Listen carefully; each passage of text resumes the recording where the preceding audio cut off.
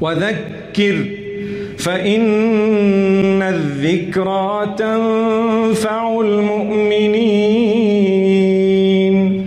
And remind, for indeed the reminding will benefit those who believe. So if we are true believers, never feel bad when you are reminded regarding your duty unto Allah subhanahu wa ta'ala.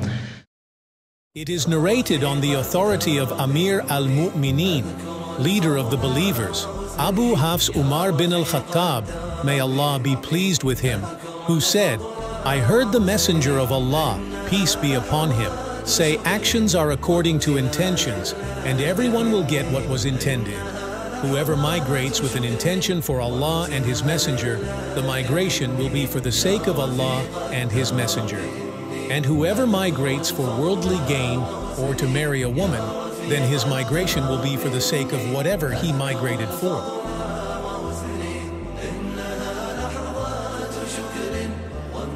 Sufyan al-Thawri is reported to have said, nothing is more difficult for me to treat than my intention, niyyah, for indeed it turns on me.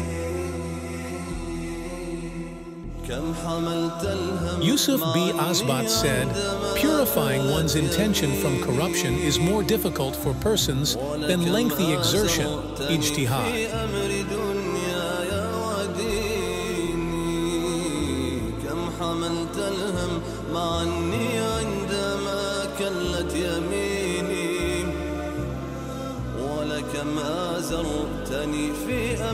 When the pain overtakes you, reach inside, gather the broken pieces, and hand them to God. Ask Him to remake your heart different, this time, stronger, more beautiful. This is how we are made and remade by the Maker.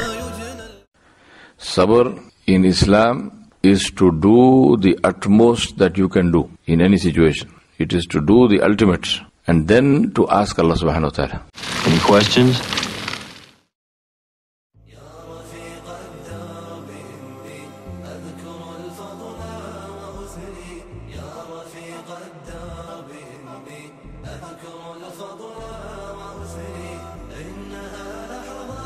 شكر